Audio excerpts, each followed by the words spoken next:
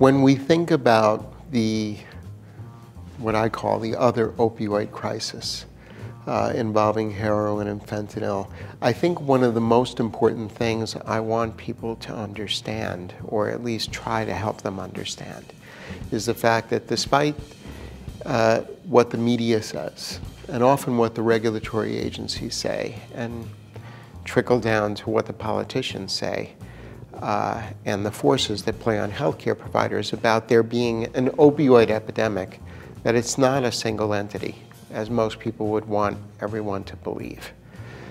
I think the motivation for wanting people to believe that it's a single thing is because it makes it seem as if a single action is going to solve it, when in actuality it's more than one thing, and that requires different activities to help try and temper what's happening. One of the things that's become clear to me from a regulatory perspective is the fact that regulators are interested in one thing. They're interested in the number of people who are dying each year of opioid-related overdoses to diminish. And they, looking at the epidemic as a single entity, has them look towards healthcare providers as becoming part of the solution. Therein lies the rub. And that's because of the fact that fentanyl, which is a synthetic opioid, can now be combined with heroin to make it more potent, to make it more attractive, and also to make it, most importantly, more lucrative.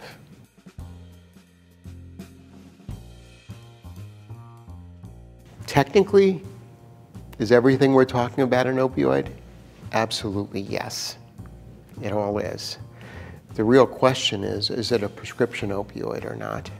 Is it something that was obtained by a healthcare provider? And is that really what is fueling the opioid overdose fatality rate? What more and more people are starting to see is that the opioid overdose deaths are becoming more and more easily identified and related to heroin, fentanyl, and now cocaine, and even fentanyl and marijuana. Fentanyl being a synthetic opioid medication means that it can be manufactured in any factory anywhere around the world. And that's exactly what's happening. It's being manufactured almost to the finish line in China, then being sent to Mexico, making the finished product, and then making its way into the country, either through the dark web, through the US Postal Service, through FedEx, through UPS, or through people carrying it across the border. $800 of fentanyl has a street value of about $800,000. That's an incredibly lucrative business model.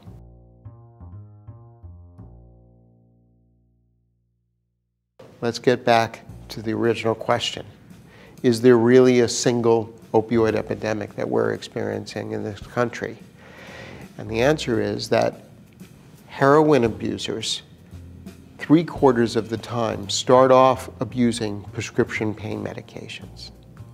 And that has been connected to the healthcare community. Because if it's a prescription pain medication, we know that most often the way prescription pain medications make their way into the hands of people who are going to abuse them is by diversion, by sale, by people pilfering them from people's medicine cabinets, and people keeping them around the house, not disposing of them, not storing them. That gives all of the regulators and the legislators the opportunity to look to healthcare providers to solve the problem.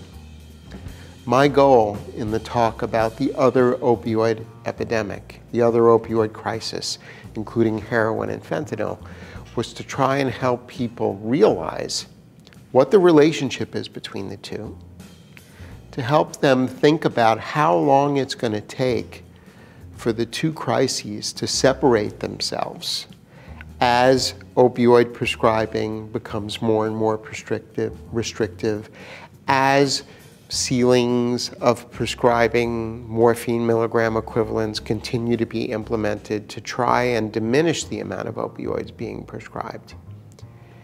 Facilitating that separation of drugs identified in overdose fatalities and having people not throw in the towel at the same time. Because what we don't want people to do is say, if there's all this pressure that's going to fall on my shoulders for something that I'm not even responsible for, I'm going to just wash my hands of the whole thing. And the only people who suffer in that kind of situation are the patients at the end of the day. So that was really the goal of what I was trying to achieve.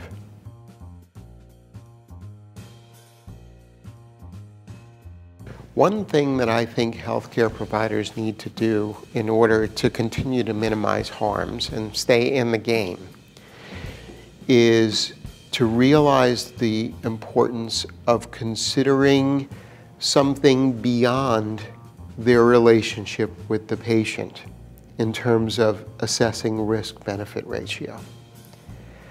For many, many years in my clinical years of practice, I considered what happened between a patient and myself to be the most important thing. And when I needed to assess a risk-benefit ratio, all I had to do was look at the patient, assess the patient, made sure that I took everything into consideration. And then I was able to put everything on the scale and come to the end result of risk-benefit.